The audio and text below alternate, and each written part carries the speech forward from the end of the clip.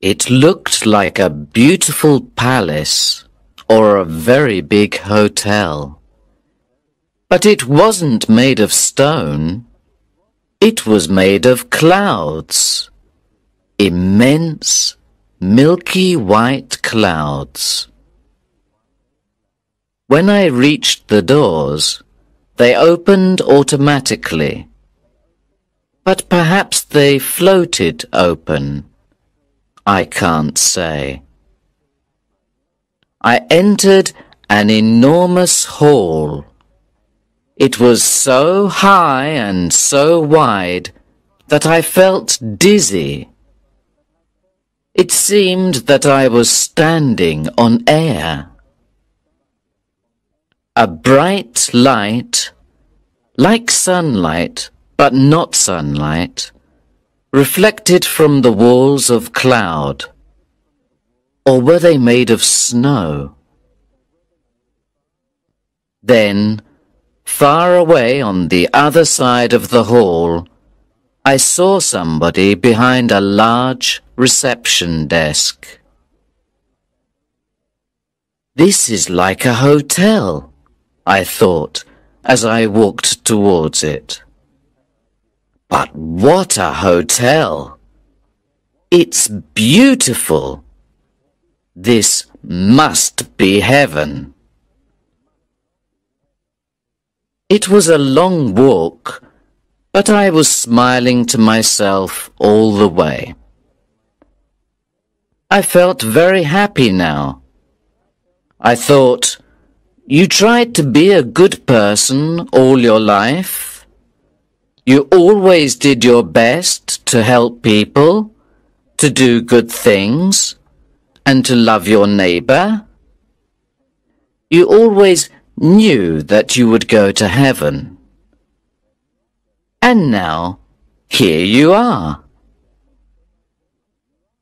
Yes, I felt so happy that I wanted to sing. I think I did sing. Quietly, of course. I didn't want to disturb the peace and silence of heaven. I stopped at the reception desk, where a man of about 45 was waiting for me.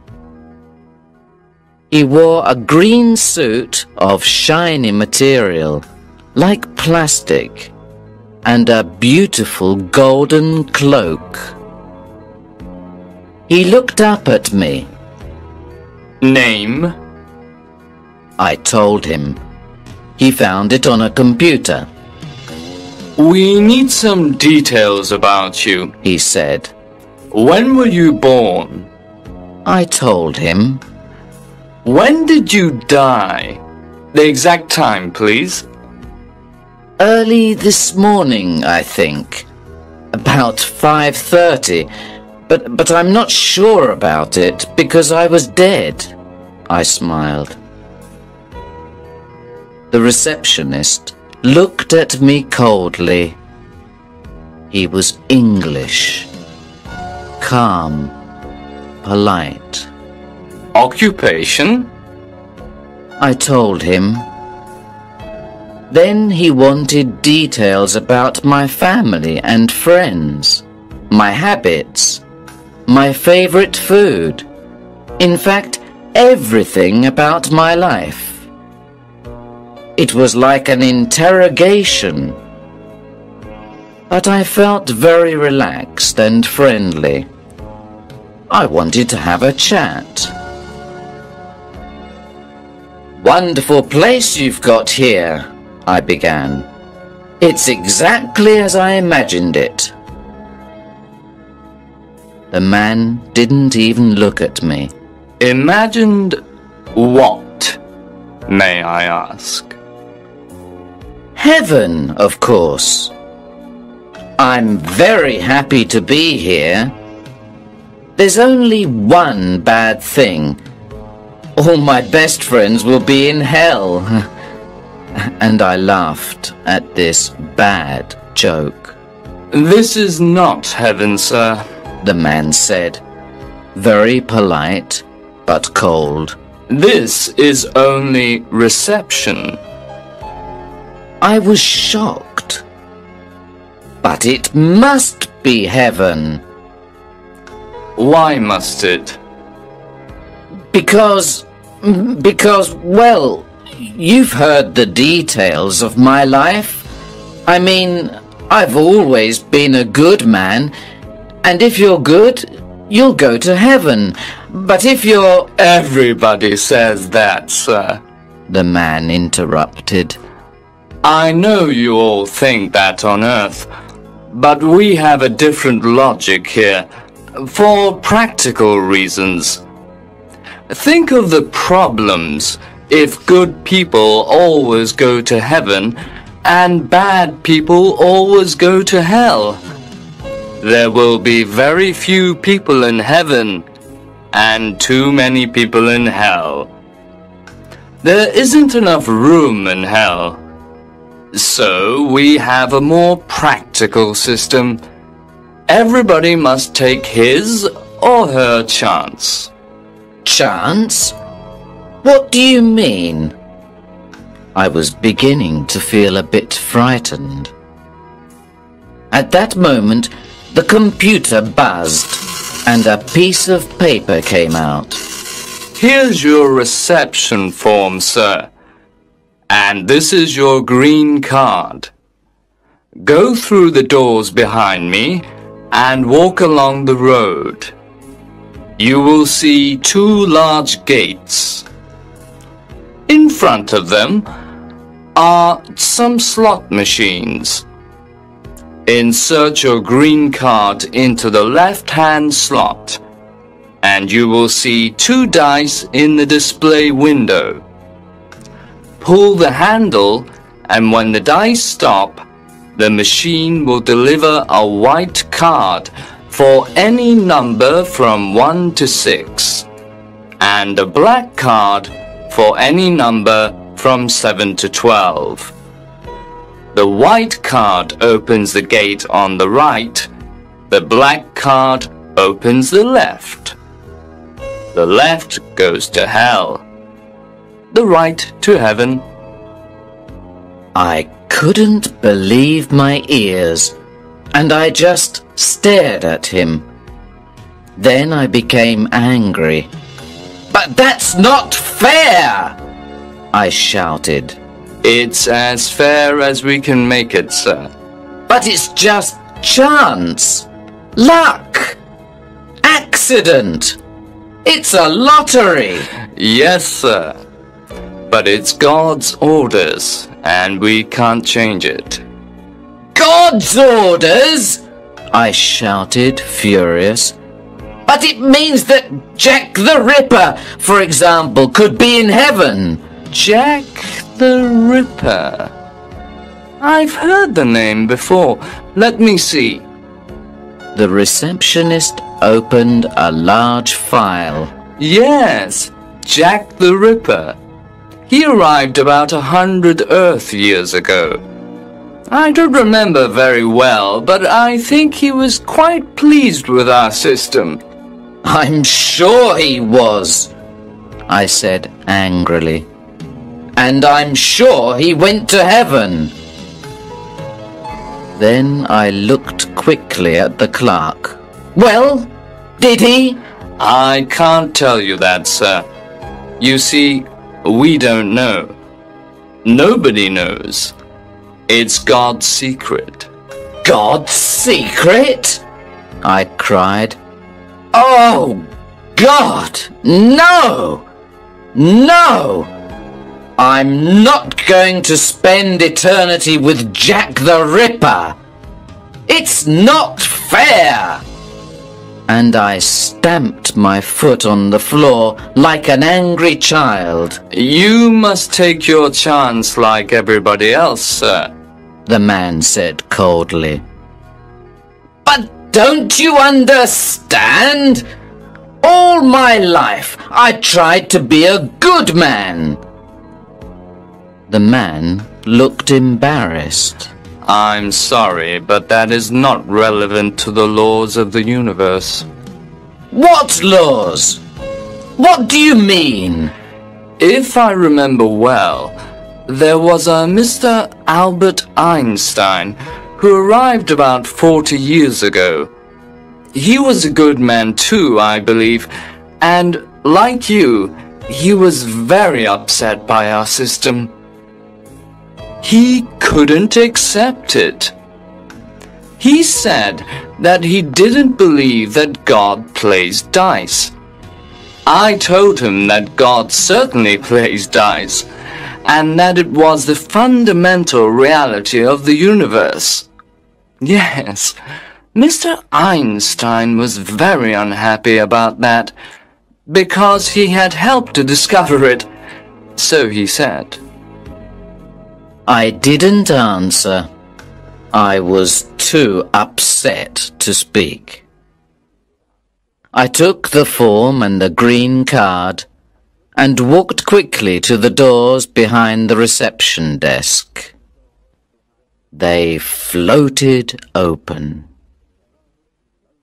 There was a long road in front of me.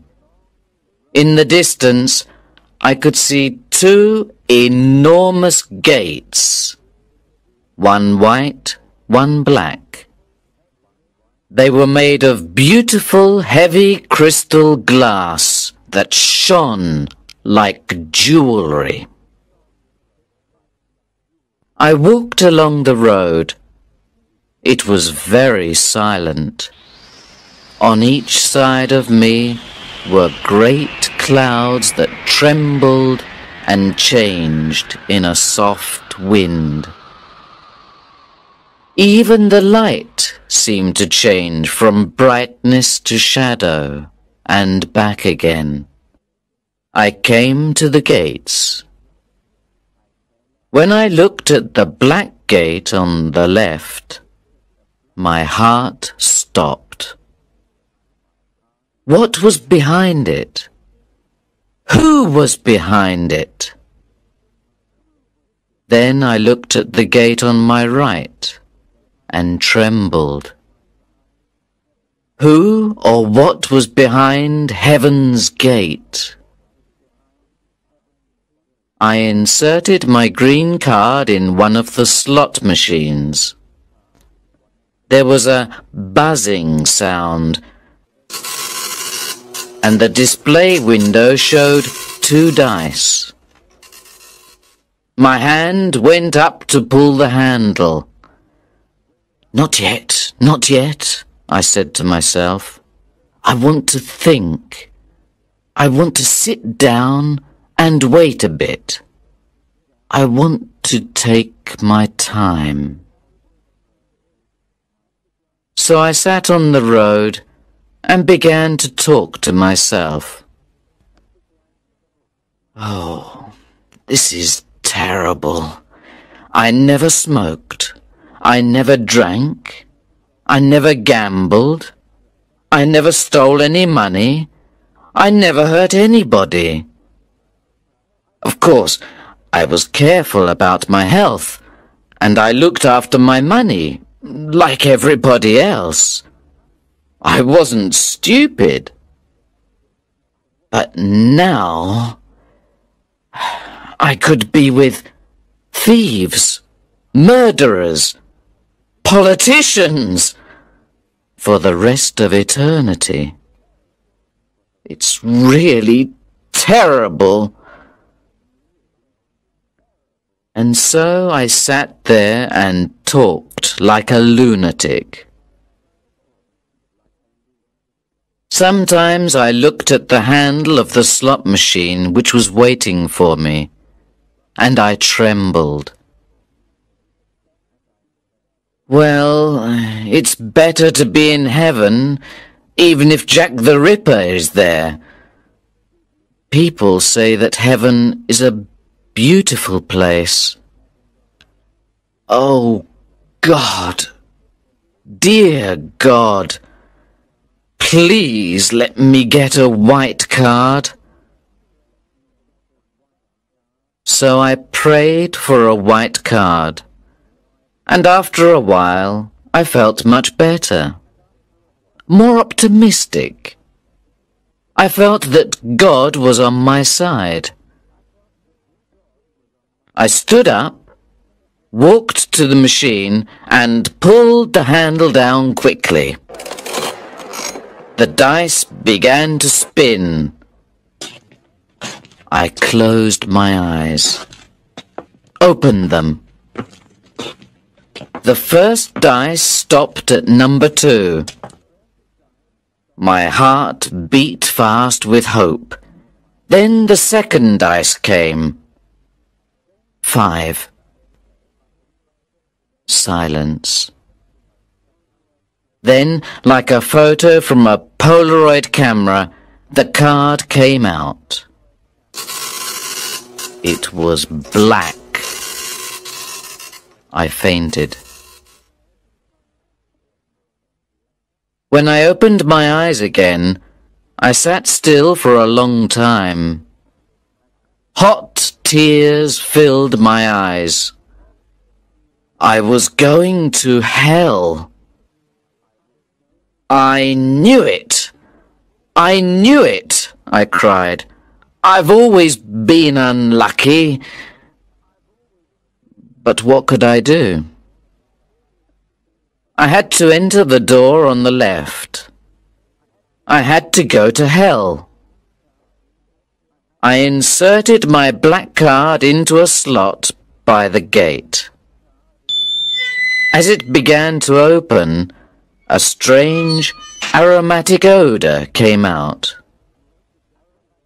I went into another great hall with a reception desk at the far end.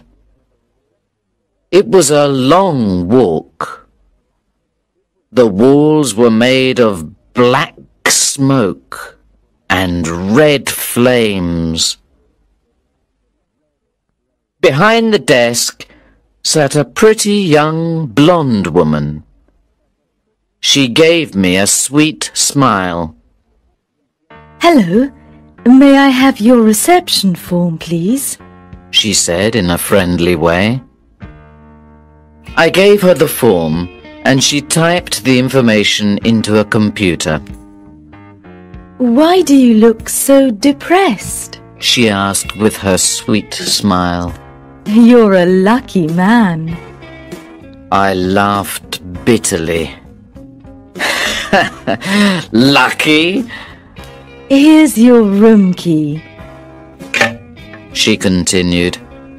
"We hope you'll like room 206. You'll find everything in order. Drinks, magazines, a change of clothes, a bottle of wine, and everything necessary for your comfort. There is a reading lounge, a swimming pool, tennis courts, and a card table. We hope that you will enjoy your eternity." I was watching her to see if she was joking behind that sweet smile. "This is hell, is it?" I asked in a sarcastic voice. "That's the official name, yes, but we call it Paradise Regained. I suppose you thought it would be a terrible place, but things have changed a lot. We've made it better. You'll see." Who are we?